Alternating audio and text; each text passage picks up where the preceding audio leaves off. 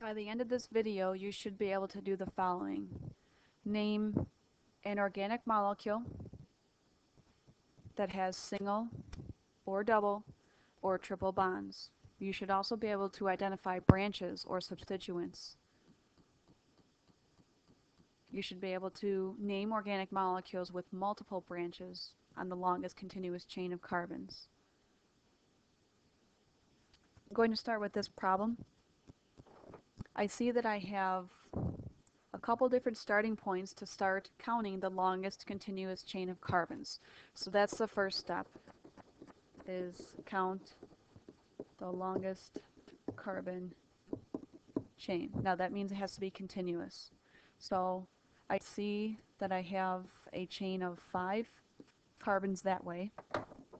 I could also count in green 1, 2, 3, 4, 5. If I start by counting the way I did that I have written in blue, that is a branch. The branch does not count as part of the longest continuous chain. It's like a tree branch. It's attached to the tree trunk, but it's separate.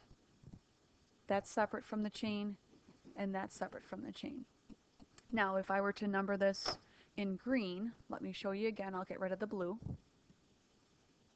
The way I have it numbered, as you see by my green pen, if I did it that way, I still get 5 carbons in the longest continuous chain. And so that is a branch because it's not part of my chain of 5 that you see counted here. This would be a branch, and that would be a branch. It ends up having the same type of branches with the same name and the same amount of branches. So it doesn't matter which way you number this. So I'm going to keep it the way I have it here. Now, the first thing I did was determine the longest continuous chain of carbons. Then the second thing to do would be to assign a parent or root name that will tell me how many carbons are in the longest continuous chain. And since we said there were 5 in the longest continuous chain, the parent or root name is pent.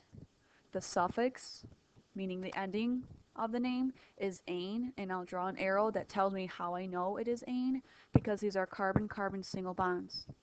Now, remember the boxes that I illustrated earlier? There are 3 different groups. Well, I'm sorry, not different, but there are 3 groups. They actually happen to be the same name. The name of this branch is methyl, and I'll explain why. If you recall from the earlier video, meth indicated 1 carbon.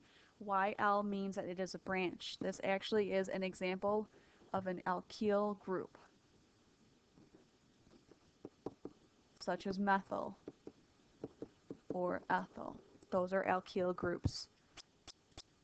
I have 3 methyl groups, so I need to indicate that in the name by saying trimethyl, and the branch always gets named out in front. This is actually all one word, so I'll connect that. The tri tells me that I have 3 of the same group, 3 methyl groups. So you need to indicate to the person who's drawing the structure on which number carbons these methyl groups are located. And that's why I have these numbers here in green.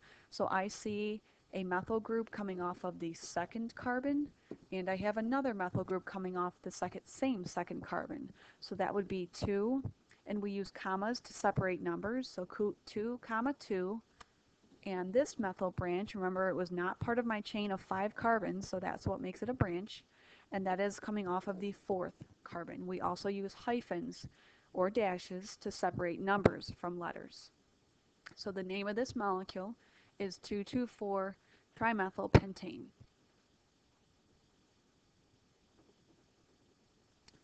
The last section of this video will be how to name double or triple bonds, and these should actually be pretty easy, assuming that you've put in the time to learn the rules for naming alkane structures. So I'll start by counting the longest continuous chain of carbons. I know that I have to start from the left side and count to the right, not always, but because I have a double bond, the rule says that the double bond needs to be on the lowest number carbon possible. So that's why I'm not going to number it, as you see in green, from right to left. because then if you look at these numbers, I have 3, 4. In blue, if I count it this way, the double bond is between carbon 1 and 2. And the rule is the double bond must be on the lowest number carbon possible. So let's get rid of the poor numbering, and I use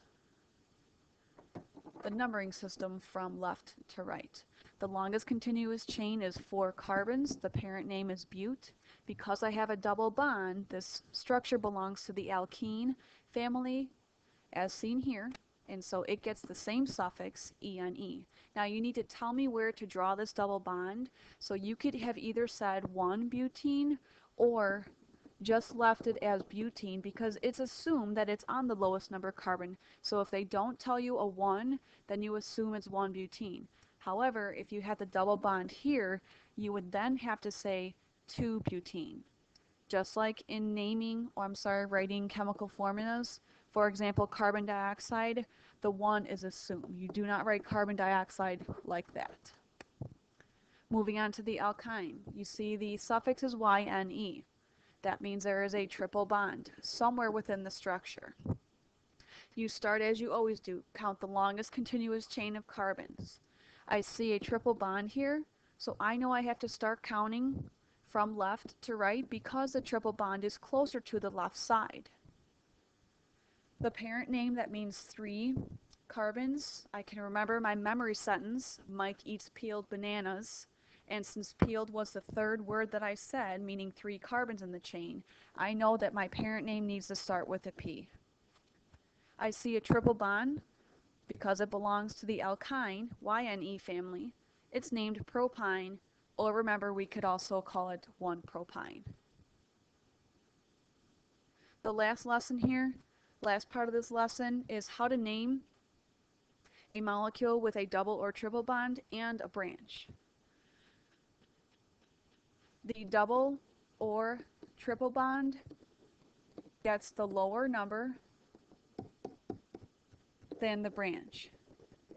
I mean, it's on the lower number carbon than the branch. So because I see a branch here and I see a triple bond, I need to start counting closer to the triple bond. So I know this is the way to number it. I could have also numbered it this way and make that the longest continuous chain, and then that would be the branch. But this is probably how your eye saw it because it's straight. It's easy to see the straight chain. So the parent name would be bute because there are 4 carbons in this chain. Because of that triple bond, the triple bond takes precedence. It gets the yne suffix. And now I name my branch. The branch name always goes out in front. It is a methyl branch. Meth because there's 1 carbon, YL because it is a branch. It's not part of my chain of 4 carbons. And now you need to tell me on what number carbon the branch is located. And that's what's nice about numbering your carbons. You have it right there.